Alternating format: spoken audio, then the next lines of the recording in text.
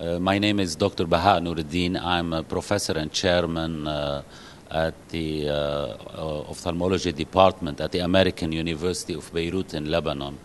And I'm the head of glaucoma. I take care of the glaucoma patients in my department.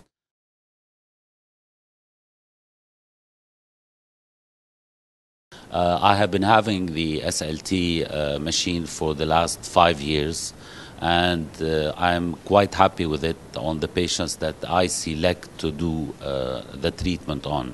And these patients are mainly the patients with primary open-angle glaucoma, with the two variants of pigmentary glaucoma and pigment dispersion glaucoma. I personally am not doing the treatment on normal tension glaucoma, and this is basically, this condition is very rare in this part of the world.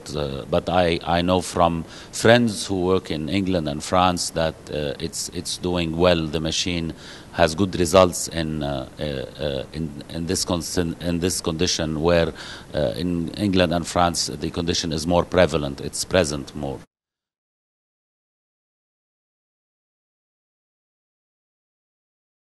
Now, because I come from an area where irides are usually brown, people have brown eyes, and the irides, the color of the eyes are brown. This means that we have quite a bit of the brown melanin in the pigment.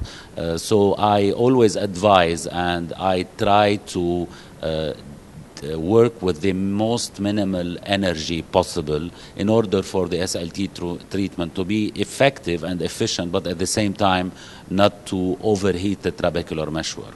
Because if you do it with a lot of energy, this might have this might cause some inflammation in the eye post-treatment, and this is something that we don't want to happen.